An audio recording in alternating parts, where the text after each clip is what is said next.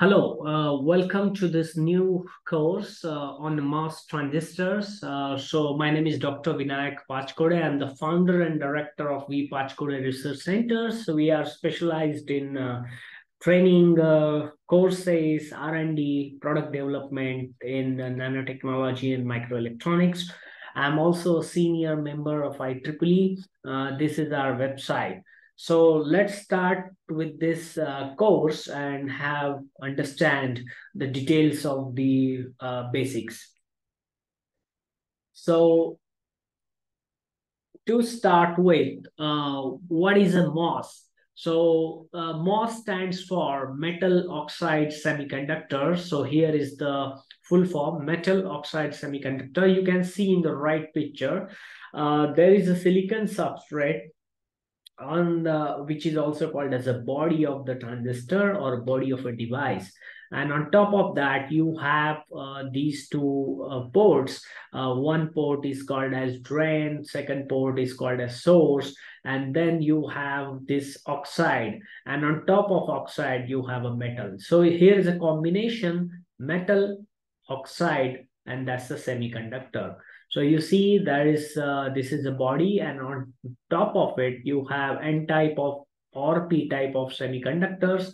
On top of the semiconductor you have oxide, which is silicon dioxide or silicon nitride, and on top of that you have a metal, which can also be a polysilicon. So MOS transistor, it acts as a switch. We know that. And I highly recommend you to review my course on CMOS VLSI by Dr. Vinayak Pachkode. That's the title of the course. I will give you the link to this course in the description. Check it out.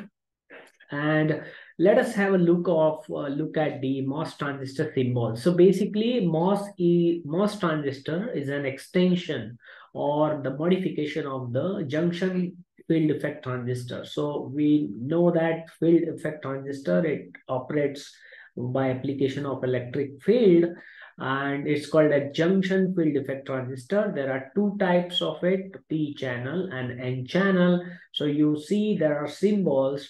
For a P-channel transistor, the arrow points outward. For the N-channel transistor, the arrow point inwards. Now there are these three indications. D stands for drain, G stands for gate, S stands for source. Again, D stands for drain, G stands for gate, and S stands for source.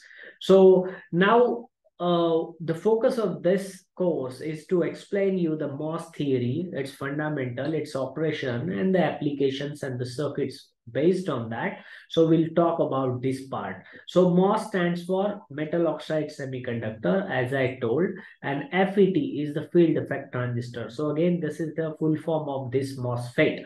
There are two types, P channel and the N channel. So in the N channel, you will have two types again, enhancement mode and the depletion mode. We'll see that in detail as we move ahead in the next modules. So currently, just remember, MOSFET has two types, P channel, N channel.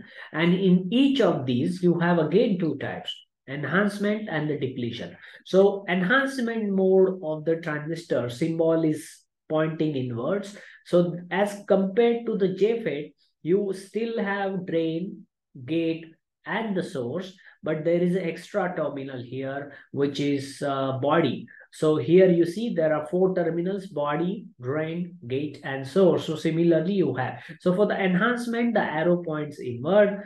For the depletion, for the N channel, actually, N channel transistor, the arrow points inwards, and for the P channel, arrow points outwards. So whenever you see this kind of symbol, say that is a P channel MOSFET. Whenever you see this kind of symbol, say that is an N channel of MOSFET. So out of this, that could be enhancement mode or depletion mode, depending on the voltages applied. So we'll see that in detail next.